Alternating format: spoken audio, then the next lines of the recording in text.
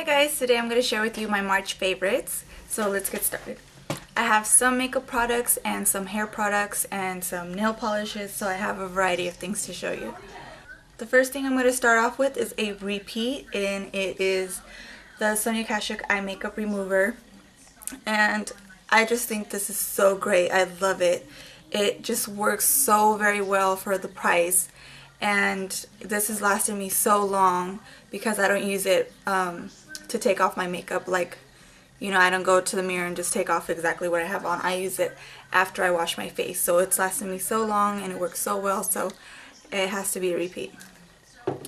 Second thing is this brush and sponge cleanser from Sonia Kashuk as well. And this has made cleaning my brushes so much easier.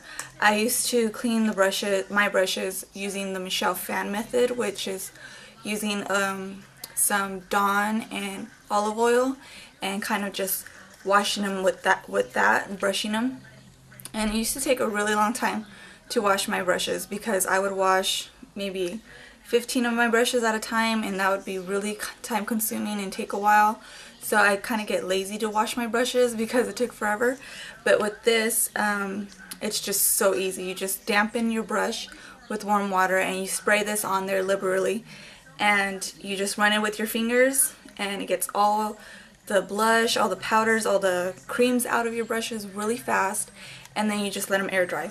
So it's made my life a lot easier and works really well. It's effective, and for the price, it's just awesome that, you know, it's an affordable brush cleaner that really works. So I like this.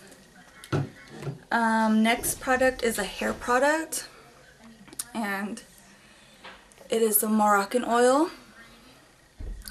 This is the oil treatment for all hair types, whichever that is, because I know that there's different ones. But I bought this a long time ago, back in the day when my hair was blonde. My hairdresser told me to use it after I got out of the shower and towel dried my hair and then put this in there. And I would do that, and it wouldn't really, I wouldn't really see anything different as far as my hair went, you know, after I styled it and stuff. So the way I started using it afterwards was I would use it on my dry hair. So I'd get some and then put it on my dry hair right before I flat ironed it, and it makes my hair so silky soft. I was just like, wow. So now I'm starting to use it, and now it's like almost gone. And it was in my drawer for like months, still being full, and now I have like used it all. So this is awesome. I totally recommend it, especially if you have dry hair. This is gonna work really well. Next thing is this Secret Wonderland from Bath & Body Works lotion, or the scent. I got this because my cousin was wearing it and it smelled really good, so I went the very next day and I got it. And I have gotten so many compliments just by wearing this. People think that it's a perfume and not a bath and... They think it's a perfume. They don't think it's like lotion and stuff. And so this just, I don't know how to explain the smell. I'll just read what the back says. It's a thrilling blend of luscious strawberry, frosted jasmine petals, and white amber, inspired by a world you never dreamed existed. So I went out because she said that it was like one of their winter lines, so it's not like one of the permanent colors. It's a limited edition type of thing. So I went and I got everything. I got this, I got the other really deep moisturizing lotion, I got the spray, the everything, and including this, the perfume. I never buy these, never, when it comes to, like, you know, bath products, but I love the scent so much that I got the perfume because I knew that this was gonna last me a while. I've already run out of so many things, and every time I go to my doctor's appointment, the nurses always compliment me on the same fragrance, and they're like, oh, I already asked you, sorry. And they're just like, what is it that you're wearing, because it smells so good, your perfume smells so good. So lots of compliments on that. I don't know if it's still available at Bath & Body Works, but it was amazing. If it ever comes out again next year, it'd be worth it to get it.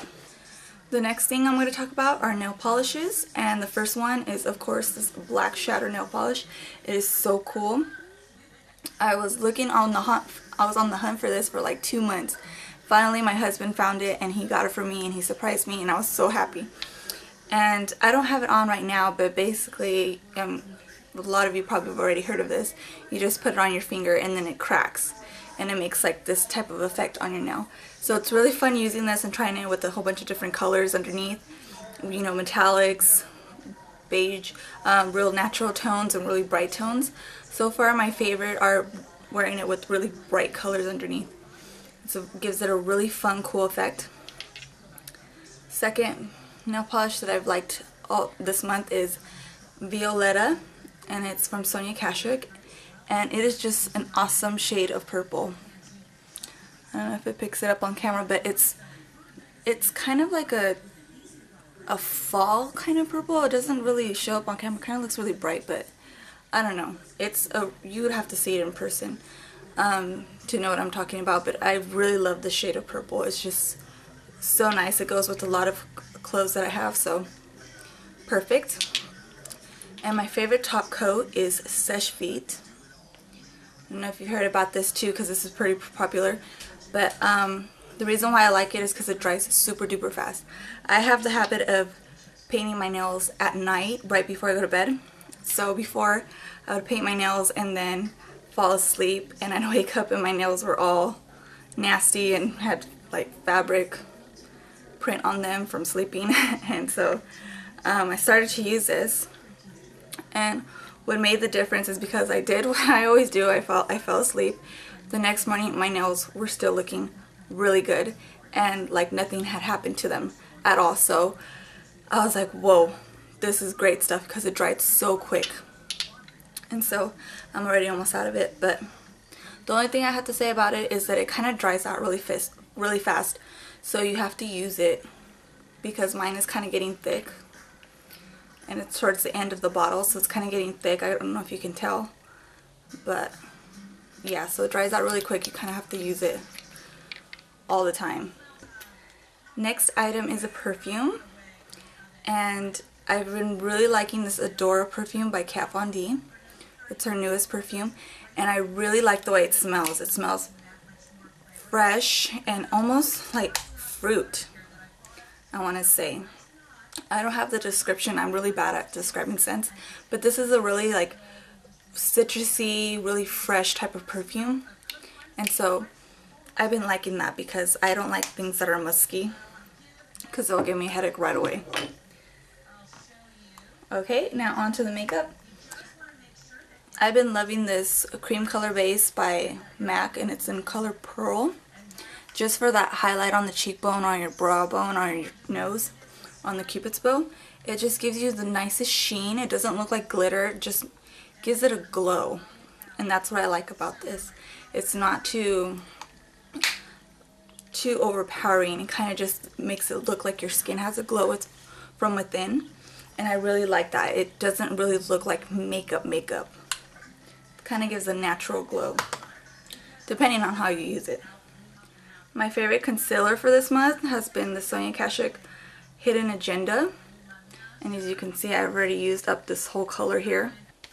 I've been mixing these two to hide my circles, and these two to go around my nose and, you know, just hide the redness, because this one kind of has a green tint to it and this one kind of has like a salmon tint to it. So green counteracts red, and orange or salmon counteracts blues and purple. So this has been working really well.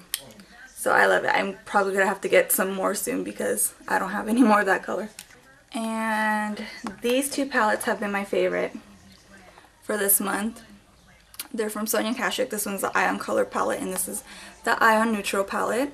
So it's, you know, any girl, if you're light color, you're going to get this one, and if you like neutrals, you're going to get this one. So there's an option for every type of girl.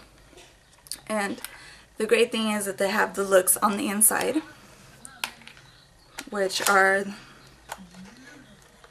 in each palette, included in each palette. So these are awesome for, you know, beginners, for makeup artist, everything. And it's fun to play with. And these are all mostly mattes. These are so easy to wear for every day. So I really like these. These are fun for, like, you know, spring because they have these colors. But these are also great too for those days that you know, just want to stay neutral. You don't want to do anything crazy, or, you know, just for your outfit. So I really like these. They're so easy to use and they're affordable. I mean, $20 and you get 12 eyeshadows plus 3 looks. That is just awesome right there. So it'd be worth it to buy it. The last thing is this new Sonia Kashuk foundation brush. And if you can see, it's tapered at the end, so it's pointy. I've been using this almost every day for concealer.